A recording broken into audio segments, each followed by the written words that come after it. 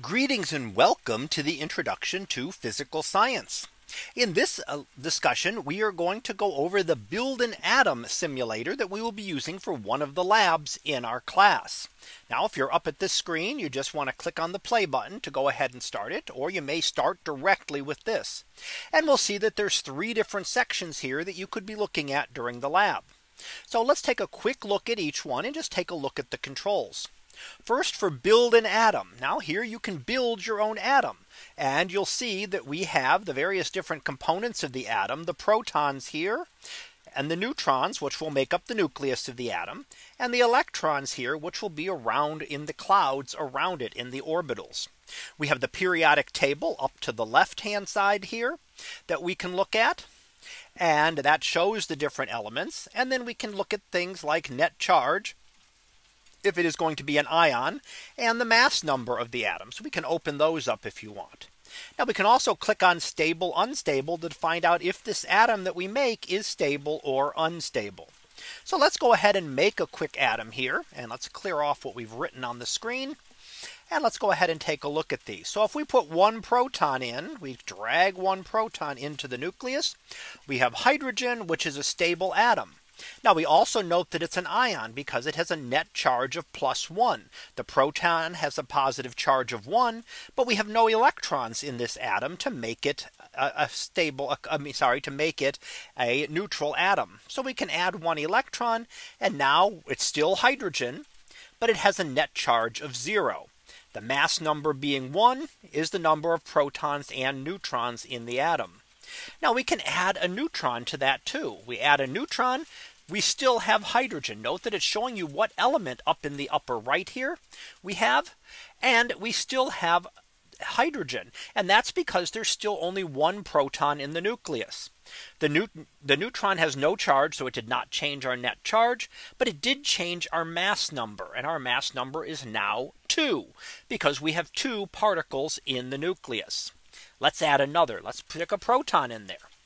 So now we have changed the atom. By adding a proton, that changes the atom. Makes it a helium ion. In this case, an ion, because now we have 2 positive charges in the nucleus, but only 1 negative charge around. So let's go ahead and add that second one in there. And there we have a neutral helium atom. Now this is an isotope of helium. It's not the normal helium that we use to fill balloons.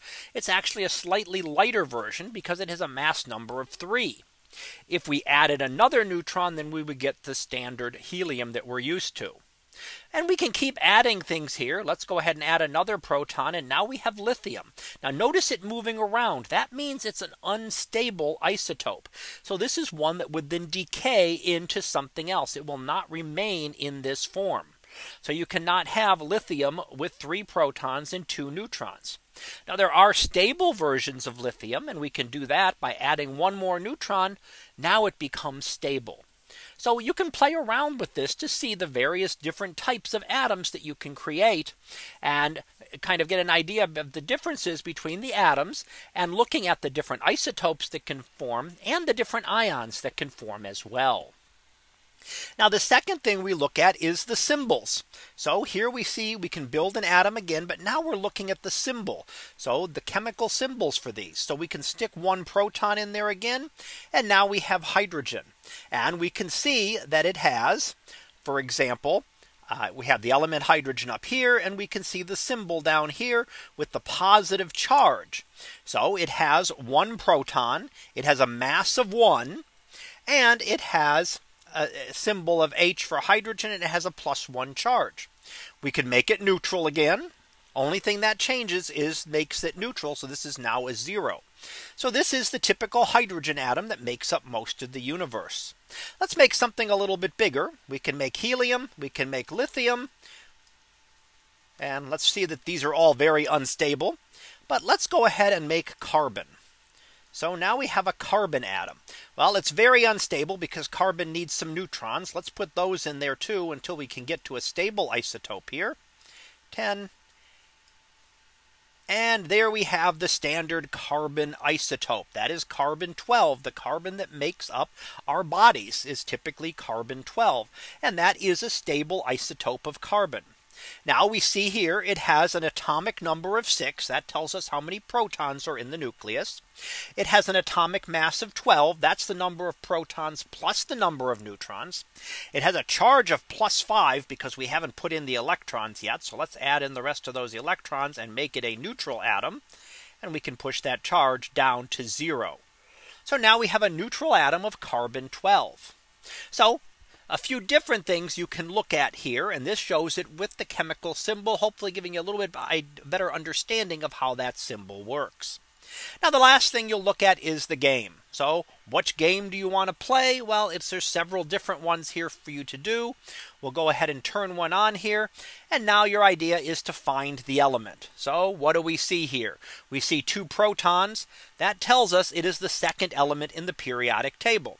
So hydrogen is the first, helium is the second, therefore that is helium. And now it's asking you, is this a neutral atom or is it an ion? Well, you'd look. Here it has 2 positive charges and 2 negative charges. That makes it neutral. So you can do that and then check, and yes, you're correct.